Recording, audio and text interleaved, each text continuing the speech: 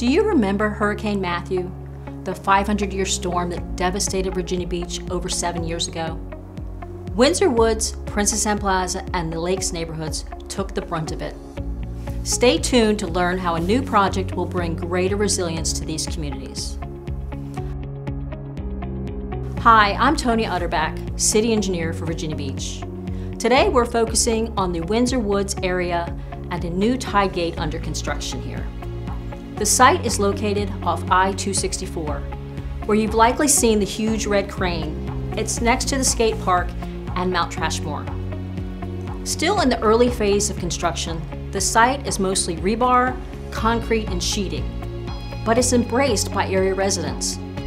They lived through the worst of Hurricane Matthew, and they frequently experience flooding during far less intense storm events. Why, you ask? Several reasons. There are low elevations in the neighborhood, undersized pipes, high tides that steal storage capacity, and more frequent and stronger storms. Placing a new tide gate across Thalia Creek will protect storage capacity often lost to high tides. The structure will span 60 feet across Thalia Creek with 4 separate gate openings. Each gate measures 10 feet by 5 feet. The vast majority of the time, the gates will remain open, allowing for the normal ebb and flow of the tide. When significant rains, hurricanes, or nor'easters approach, the tide gate will close at low tide, again to preserve precious storage in Lake Windsor for stormwater runoff.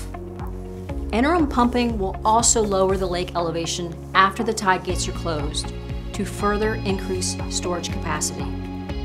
Tide gates not only stop tidal influence from downstream, they also stop upstream flow from being able to drain downstream. Thus the benefits of the interim pumps. During a rainstorm event, this pumping continues. This ensures the stormwater rainfall continues flowing from the lake to Thalia Creek, even with the tide gates closed.